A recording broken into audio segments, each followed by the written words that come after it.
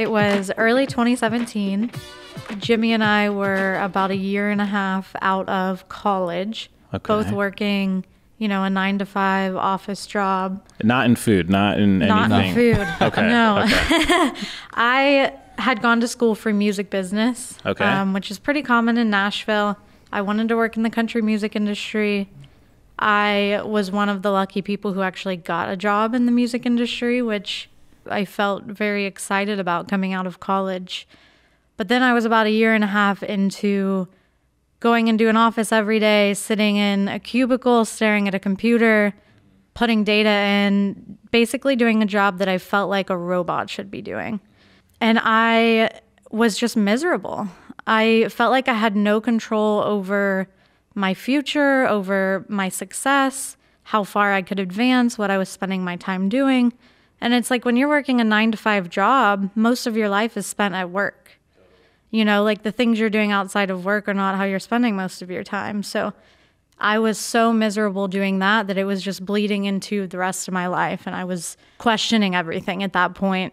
Why did I go to college? Yeah. This isn't as green. Why did I go to college and spend, over $100,000 on a degree to work in this industry, to sit in this cubicle? And why did I intern full-time during college to get this experience? And that was kind of the point where I was like, I just can't do this anymore. I am wasting my life away. And I had only ever created one thing that was original to me, and that was a cookie dough recipe. I love cookie dough. I always have. It might sound weird, but it's like that was my dessert of choice. Some people have like a candy stash in their cabinet. Some people have pints of Ben & Jerry's in their freezer, for when they want that late night snack or whenever the case may be. But I had flour, sugar, and butter always, because I would make, some kind of confection that resembled cookie dough that I felt like I could eat because I was leaving eggs out of it.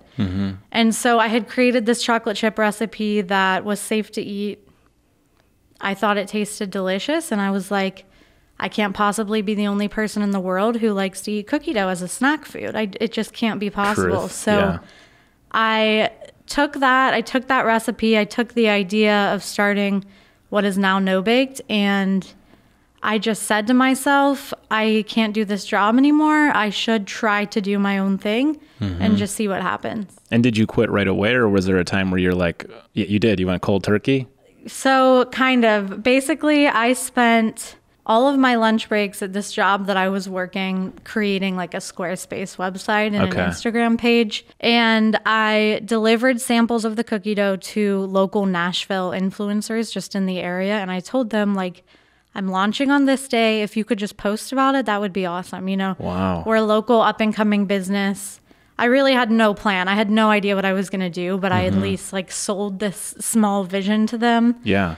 And Nashville is the kind of place that really supports local and new things. Yeah, it's very collaborative, yeah. Yeah, a great community for businesses. So I did that just kind of hoping they would post and I would at least get some kind of traction. And so it was March 30th of 2017, and I launched the website where people could order online. And I just said, we'll deliver it to you or ship it to you. I really didn't have a plan. Again, I was just kind of winging it. Still had my job. It was a Sunday, and I think I maybe got 10 orders. Okay.